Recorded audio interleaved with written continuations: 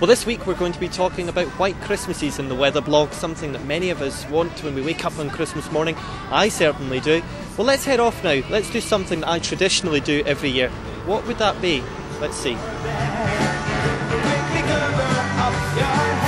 Well, that was a quick change of clothes. Well, just before we do that, let's answer the question, what exactly is a white Christmas? Well, you may think it's scenes like these ones here behind me, but in actual fact, all that is required is one single flake of snow to fall from the sky during the 24 hours of Christmas Day.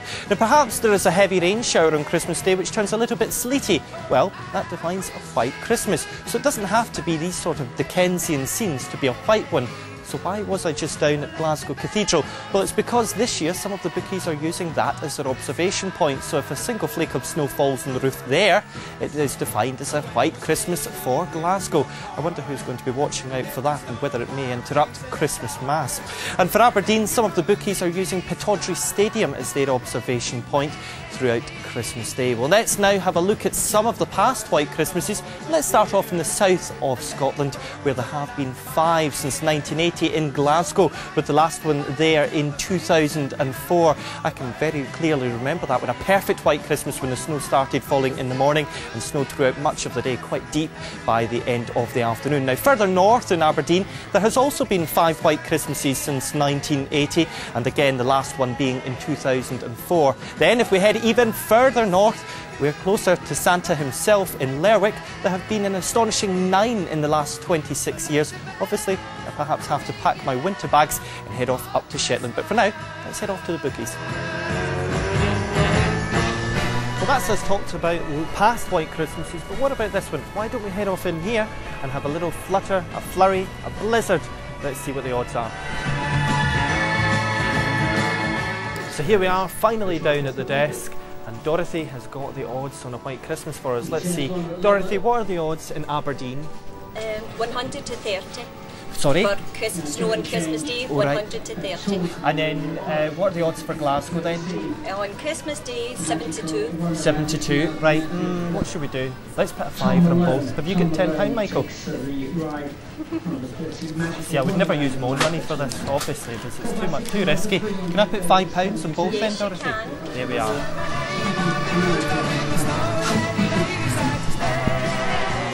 Thank you. That's great, thank you very much then.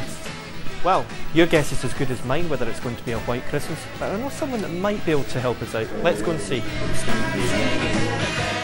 So here we are, George Square, Glasgow, and it's Winterfest. And you remember I was talking just a second ago about the man that might be able to help us out? Well, he's staying over there for just now. He usually lives a lot further north where it's much, much colder. Mind you, it actually is quite cold today. I wish I brought my jacket out. But he's in there, he's red. That should be able to give you a wee clue. He's white, well, he's not red, but he wears red stuff and white stuff as well. How does that look? Grey hair? Can you get the idea yet? I think my ears are a bit too big for these kind of hats. What about this? An additional clue for you. Very, very stylish hat, I've been told. Surely you know by now.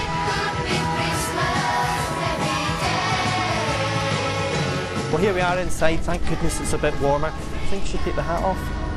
Yeah, I think we should maybe do it out of respect. Should we go in and see the man? Well, I was just coming in because I've got a list of things that I would really like for Christmas, and I think I've been quite good this year. Cameraman here, he's not been very good at all. I don't think you should take anything to his house. A lump of coal this year? Oh, definitely a lump of coal for me. Oh, well, I would like a Wii. Some games for the Wii, maybe a new mobile phone, a nice car would be good as well, and I'm finding it really difficult to get onto the property ladder at the moment, so maybe a house as well would be good. Do you think that's too much, or? Well, you'd have to be extra special looking. The main thing, of course, I suppose, was that we came down to see whether maybe you could give us a white Christmas. What do you think? Could you? See what I can do this year. I think we're long overdue. Oh, well, that sounds pretty good. So let's keep our fingers crossed and hope that Santa can bring us a white Christmas. Shall we head back to the studio now? Let's go.